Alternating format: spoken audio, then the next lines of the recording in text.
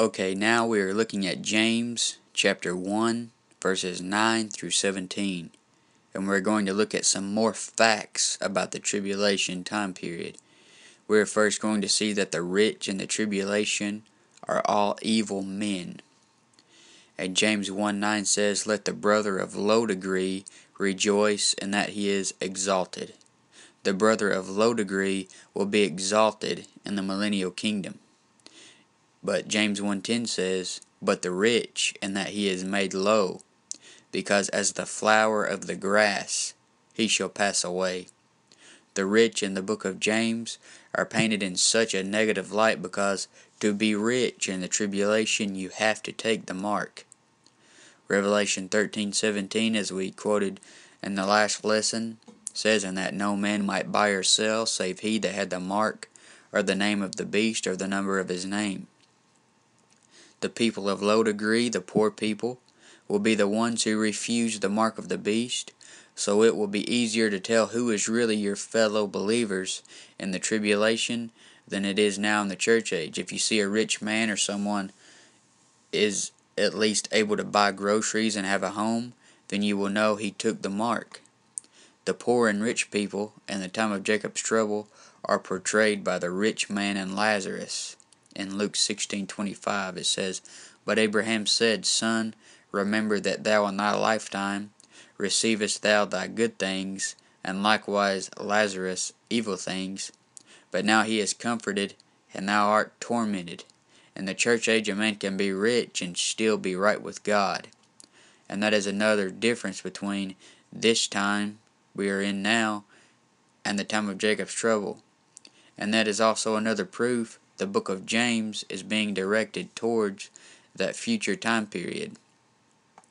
And James 1:11 says, "For the sun is no sooner risen with a burning heat, but it withereth the grass, and the flower thereof falleth, and the grace of the fashion of it perisheth. So also shall the rich man fade away in his ways." Notice in the beginning of the verse the word son. And when the Son of God comes back at the second advent, all of the rich men will be killed and cast into hellfire. The rich man will fade in his ways. I know you probably think I'm stretching things here, and if you do, then look at Malachi 4:1 and remember the words son, S-U-N, and son, S-O-N.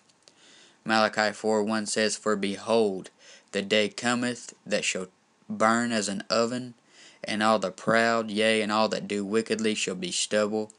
And the day that cometh shall burn them up, saith the Lord of hosts, that it shall leave them neither root nor branch. But unto you that fear my name shall the Son of righteousness," that would be Jesus Christ, "arise with healing in his wings, and ye shall go forth and grow up as calves of the stall. And ye shall tread down the wicked, for they shall be ashes under the soles of your feet in the day that I shall do this, saith the Lord of hosts." So look at James 1:11 again. It says, "For the sun is no sooner risen with a burning heat, but it withereth the grass, and the flower thereof falleth. But the grace of the fashion of it perisheth. So also shall the rich man fade in his ways." And that's obviously referring to the same thing Malachi 4:1-3 is referring to. The Son, S-U-N, is the Son, S-O-N, Jesus Christ. And all of these rich men that are going to be trying to hide in their underground tunnels and bunkers will fear the Lord Jesus Christ, and they'll die in their sins. And even right now, as we speak, they're building luxurious underground bunkers for rich people to stay in during a time of emergency. But they're forgetting they can't hide from God. Revelation 6:15 says, "And the kings of the earth, and the great men, and the rich men, and the chief captains, and the mighty men, and every bondman, and every free man, hid themselves in the dens and in the rocks of the mountains." The Bible is amazing how it tells the future, and everything is turning out just like the Bible said it would turn out. Proverbs 23:1 says, or describes how the wicked rulers and the Antichrist will be in the tribulation time period. Proverbs 23, 1 through 8 says, When thou sittest to eat with a ruler, consider diligently what is before thee, and put a knife to thy throat, if thou be a man given to appetite. Be not desirous of his dainties, for they are deceitful meat. Labor not to be rich. Cease from thine own wisdom. Wilt thou set thine eyes upon that which is not? For riches certainly make themselves wings, they fly away as an eagle toward heaven. Eat thou not the bread of him that hath an evil eye, neither desire thou his dainty meats, for as he thinketh in his heart, so is he. Eat and drink, saith he to thee, but his heart is not with thee. The morsel which thou hast eaten shalt thou vomit up, and lose thy sweet words. Notice it said, labor not to be rich. The tribulation saint shouldn't want to get riches. He knows what will happen to him if he does. If he asks for wisdom, he will soon realize that riches make themselves wings and fly away as an eagle toward heaven. Notice Proverbs 23:6 says, Eat thou not the bread of him that hath an evil eye. Remember, the Antichrist has a bad right eye, as it says in Zechariah 11:17. A tribulation saint shouldn't give in and take his mark so that they can buy his food in the stores. But he will say, Eat and drink, as it says in verse 7. The tribulation will be as it was in the days of Noah. They will eat and drink and be merry. And what a positive message. And that is because the Antichrist comes in peaceably, and his outlines will resemble something like Joel Osteen's outlines at first. And notice it says his heart is not with thee. He will seem to be on your side, but he will soon devour you if you let him. All rich people during the time of Jacob's trouble will be under complete control of the Antichrist, and he will lead them to hell. But on to the next point. Many tribulation saints will die as martyrs for enduring temptation. And we talked about a temptation a lot in the first lesson of James.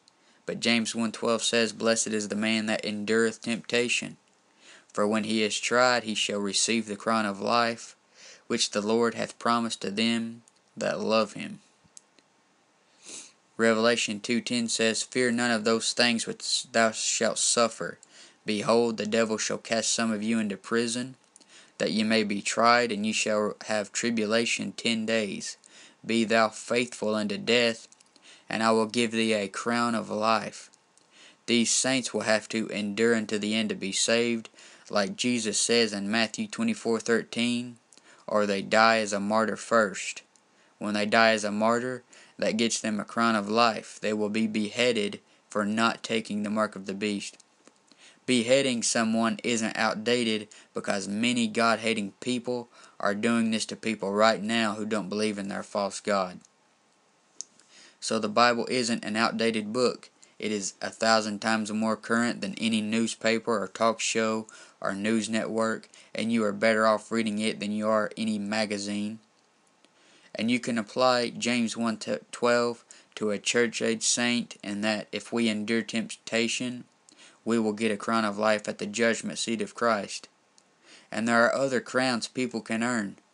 Other crowns we can get is a incorruptible crown, as it talks about in 1 Corinthians 9:25.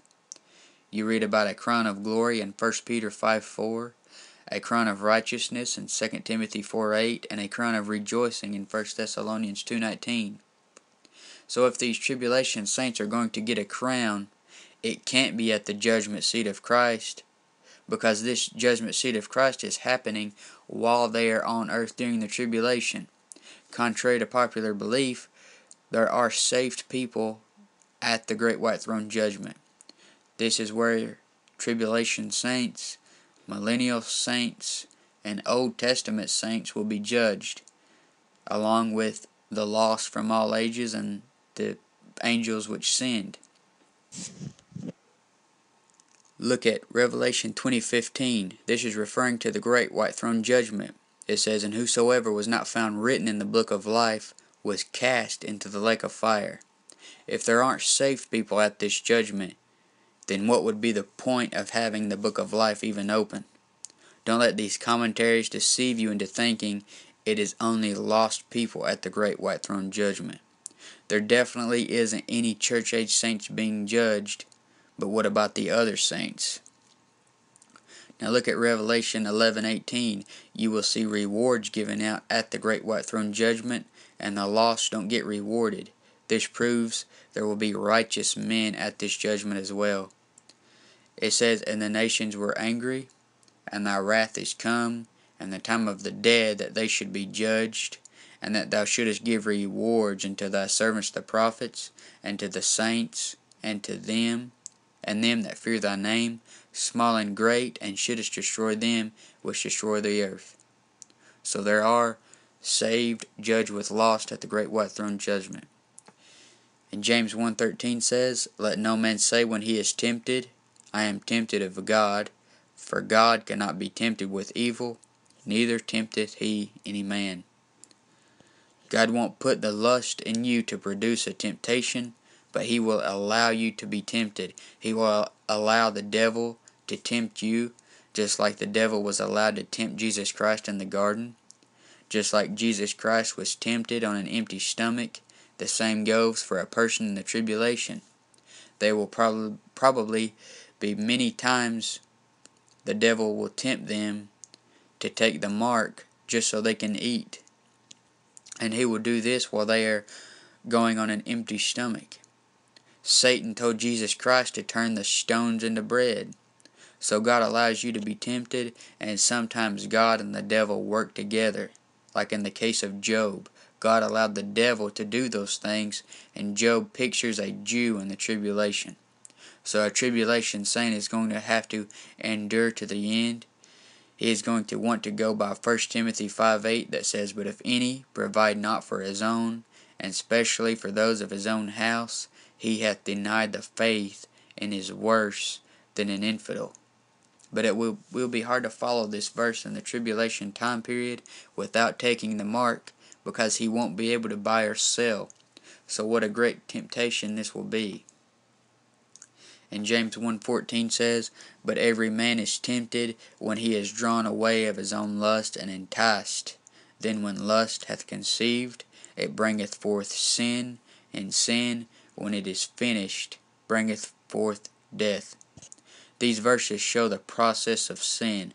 The devil or devils will present a sinful thing to someone, or tempt them, and if that person starts to entertain that thought, and debates on whether or not to do the act, this is lust, and then he gives in and commits the sin. Then comes death. You remember the order by calling it LSD, lust, sin, and death. So it isn't the temptation that is a sin. Jesus was tempted, but he never sinned. He never entertained the thought of doing the thing. He fought off Satan with the words of God. When we are tempted, we should quote Scripture to fight the temptation. And this is the process of how sin enters. First you have the presentation. You are presented with the temptation. Then you have illumination. You have a knowledge of good or evil. Then you debate. You think about whether or not you're going to do it. And that's where sin enters. Then you have the decision. You purpose in your heart to do it. And then you have the action, when you follow through with those thoughts. And James 1:16 says, do not err, my beloved brethren. If you err, then you are wandering away from the right way. You are being drawn away by a temptation. You are debating about doing the sin. You are entertaining that sin in your head. To err is to sin. And Jesus said in Matthew 22:29, Jesus answered and said unto them, ye do err, not knowing the Scriptures, nor the power of God. You err when you don't know the Scriptures. It is sin not to know the Bible, or not to be in an attempt to get to know the Bible. People have 24/7 access to God's book in these days we are living in, and in this country especially, and they refuse to pick it up and read the book. But like I said, there will be a famine in the land of hearing the words of God in the tribulation time period. But on to the next point. The sign gifts come back in the tribulation. You will see those apostolic signs coming back.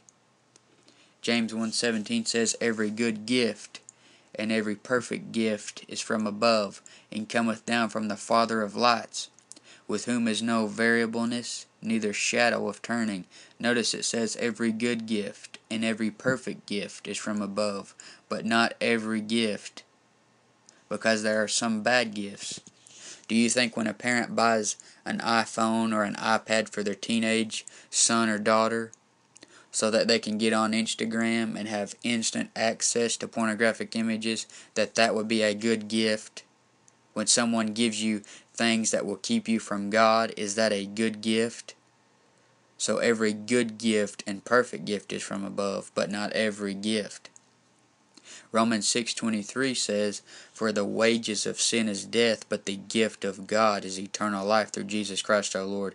Jesus Christ is a perfect free gift to us. And also God gave out gifts of the Spirit. 1 Corinthians 12:28 through 31 says, "And God hath set some in the church, first apostles, secondarily prophets, thirdly teachers, after that miracles, then gifts of healings, helps, governments, diversities of tongues. Are all apostles? Are all prophets? Are all teachers? Are all workers of miracles? Have all the gifts of healing? Do all speak with tongues? Do all interpret? But covet earnestly the best gifts, and yet show I unto you a more excellent way." Many of these gifts have ceased, like speaking in tongues and healing have ceased. Paul couldn't even heal himself later on in his ministry, and he left Trophimus at Miletum sick. But many of these gifts will return during the time of Jacob's trouble, because it goes back to God dealing with the Jews.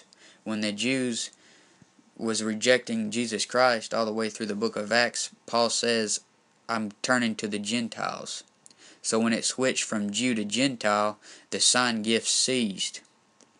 But since in the tribulation the body of Christ is leaving, it's going from dealing with the Gentiles back to dealing with the Jews. And the Jews require a sign. And those are sign gifts. And Mark 16:15 says, "And he said unto them, Go ye out into all the world, and preach the gospel to every creature. He that believeth and is baptized shall be saved, but he that believeth not shall be damned. And these signs shall follow them that believe. In my name shall they cast out devils, and they shall speak with new tongues. They shall take up serpents, and if they drink any deadly thing, it shall not hurt them. They shall lay hands on the sick, and they shall recover." So then after the Lord had spoken unto them, he was received up into heaven, and sat on the right hand of God.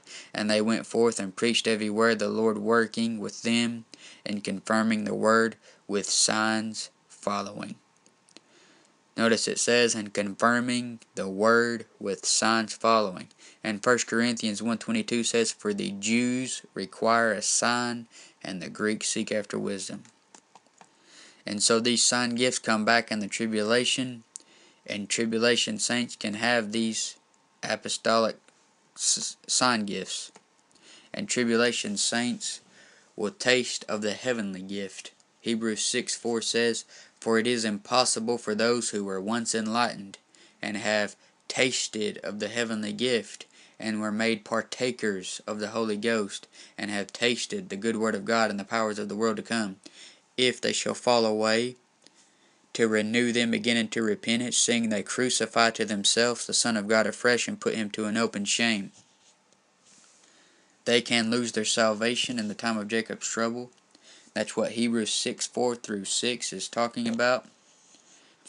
Unlike in the church age where we can't lose it. Many will wrongly divide and apply Hebrews 6:4 through 6 to a church age believer, but that contradicts Paul's writings that says we cannot lose our salvation.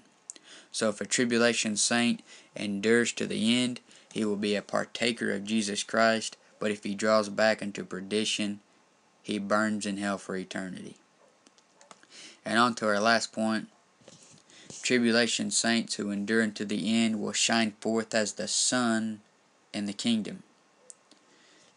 James 1:17 says again, every good gift and every perfect gift is from above, and cometh down from the Father of lights, with whom is no variableness, neither shadow of turning. God is the Father of lights. He is the opposite of darkness. Jesus Christ is the light. John 1:9 says, that was the true light, which lighteth every man that cometh into the world. Genesis 1:16 says, and God made two great lights, the greater light to rule the day, and the lesser light to rule the night. He made the stars also. The greater light to rule the day will be fulfilled when the real sun shows up. The church age is the nighttime, but light comes in the morning. And Matthew 13:43 says, then shall the righteous shine forth as the sun in the kingdom of their Father. Who hath ears to hear, let him hear. This would be the millennial kingdom, and this is where the greater light shall rule the day, and the children of light shall rule with him. Romans 13:12 says, the night is far spent, the day is at hand. Let us therefore cast off the works of darkness, and let us put on the armor of light. So right now it is nighttime. And remember, I said Job is a picture of a Jew going through the tribulation. Job 3:2-6 says, and Job spake and said, let the day perish wherein I was born, and the night in which it was said, there is a man-child conceived. Let that day be darkness. Let not God regard it from above. Neither let the light shine upon it. Let darkness and the shadow of death stain it. Let a cloud dwell upon it. Let the blackness of the day terrify it. As for that night, let darkness seize upon it. Let it not be joined unto the days of the year. Let it not come into the number of the months. He sat down right in the middle of the tribulation. He is a picture of the Jews going through the last 3.5 years of the tribulation, which is also nighttime. Notice how much those verses have the words night and darkness. So he sit down right in the middle of the tribulation before the real sun rises with a burning heat at the second advent, which James 1:11 was referring to. Let's read James 1:11 again. It says, for the sun is no sooner risen with a burning heat, but it withereth the grass, and the flower thereof falleth, and the grace of the fashion of it perisheth. So also shall the rich man fade in his ways. And James 1:17, again, every good gift and every perfect gift is from above, and cometh down from the Father of lights, with whom is no variableness, neither shadow of turning. And the variableness in verse 17 is susceptibility to change. And you know God doesn't change. So this has been James chapter 1, verses 9-17. And we will finish the rest of the chapter next time.